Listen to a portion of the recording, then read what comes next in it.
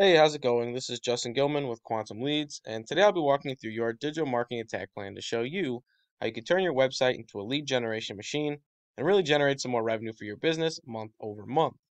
Now, to do that, we first have to understand how are people finding roofing businesses in your area, and if you're like me and many others, chances are you go on Google, go to this upper search bar, type in whatever service or industry you're looking for, along with your city name, and after doing that and submitting your search, you're going to scroll down to the first few results down below, or you'll go back up to this Google Map Pack here. Now, whichever one you do, it doesn't really matter, but it seems to be a pretty popular option, as you'll notice there are about 40 to 50 searches a month for roofing in Navarre, Florida, but those numbers skyrocket when you start talking about other searches like roofing companies, roofing near me, and a variety of other variations of this search term. But for the sake of time in this video, we're just going to focus on this one. However, the goal of this video remains the same for all searches, and that is to put your business at the forefront of those searches so we can guarantee that at least 50 people every single month see our business first before looking for another company. In order to do that, though, there is a few different things that we'll need to do first. So first off, we're going to go to your competitor, take a look at what they're doing as far as content goes to rank on the first page, and then we'll go back to your website and see how you stack up. So here we have Destin Roofing, which ranks on the first page organically for roofing in Navarre, Florida, and the goal of our website is to do the same. And what we're going to notice about their site is that they have a ton of content on this page, and that's really what we want to do because content gives users something to engage with and ultimately promotes a positive user experience, which is what Google is looking for when they are looking to promote a website onto the first page. So we're going to want a ton of content. Normally, I like to recommend about 750 to 1,000 words per page, but feel free to go above that if you would like. But that's just the bare minimum of what I recommend. But now, if we dove even further into their content or the details of their content, we'd also notice that they have tons of industry specific keywords. Now, keywords are the most used words or phrases on a web page. And based on these keywords, we're going to tell Google vital information about our business, such as what we do, maybe where we operate from, and ultimately who we are as a company. So, very important that our website is not only content full, but that we have keywords to really back that content. So, let's take a look at your website and see if it follows that pattern. So now here we are on your website, and right off the bat, you don't really have a lot of content.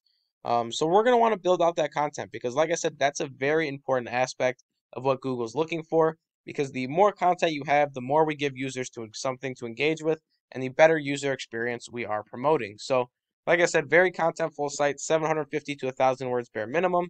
And then we're also going to need those industry specific keywords. So we're going to want keywords like roofing, construction, Navarre, Florida, all these different things that tell Google the exact information that we want them to know about our business. However, that's only going to be the first half of everything in the internal side of things, which is going to lay the foundation for our website. But we also have the external side of things, which is our backlinking and our citations. Now, to give you an idea, our internal side is going to lay the foundation. Our external side is going to help us climb over our competitors and really give our website that big push that we need. So let's take a look at your competitor's backlink structure, and then we'll go back and compare that to your websites. So now here we are looking at your competitor in a tool I have called Ahrefs, and they have about roughly 300 backlinks built to their site.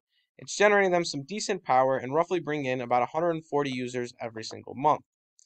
Now those 140 users are a direct result of the things that they're doing internally, such as content and keywords, as well as the things that they're doing externally as far as backlinking goes. So just like before, how we always want to go bigger and better than our competition, the same applies for backlinking, where if they have 300 backlinks, we're going to want 600 backlinks, maybe even upwards of 900 backlinks on top of our content and keywords to really push our margins here. Because if we do that, there's no reason as to why we shouldn't be able to see at least 140 users to our website every single month. Now, let's take a look at your backlink structure and see how you stack up. So now here we are taking a look at your website, and you'll see that you have 8 backlinks built to your site, which is not a bad start, and you're generating some decent power, but ultimately you're only bringing in about 1 organic user every single month. So we want to expand on that with our content, our keywords, but also our backlinks. And if we do all that, like I said, we should start to be able to see a very positive movement in the traffic we're generating, and we'll be able to really give our website the resources it needs to be that 24/7 salesperson that we need for our business to bring in that revenue.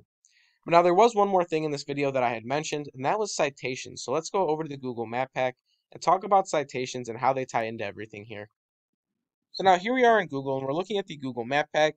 Now the Google Map Pack looks for a variety of different things when they're looking to rank their companies one of the most important being citations. Now, citations are all the different places our business's name and address and phone number are going to be listed online. Some popular citations are things like Yelp, Facebook, Instagram, Yellow Pages, Yellow Book. All those are citations you can get for your business, and they all help with the Google Map Pack. Now, I see your company is ranking in at number 3, but at number 1, we have 72 citations, and at number 2, we have 56. So, if we want to go above and beyond our competition and take that number 1 spot, we're going to need 144 citations on top of our backlinks, on top of our content, and on top of our keywords. And if you do all that, like I said, you should start to see a very positive movement in the amount of traffic you're generating, but more so the amount of revenue that your website is bringing back for you month over month. Now, that's all I really have for you in this video, but I will leave you with one question, and that question is, what could an extra 50 customers a month do for your business? Once again, my name is Justin Gilman with Quantum Leads. I hope this video was very educational, and thank you for watching.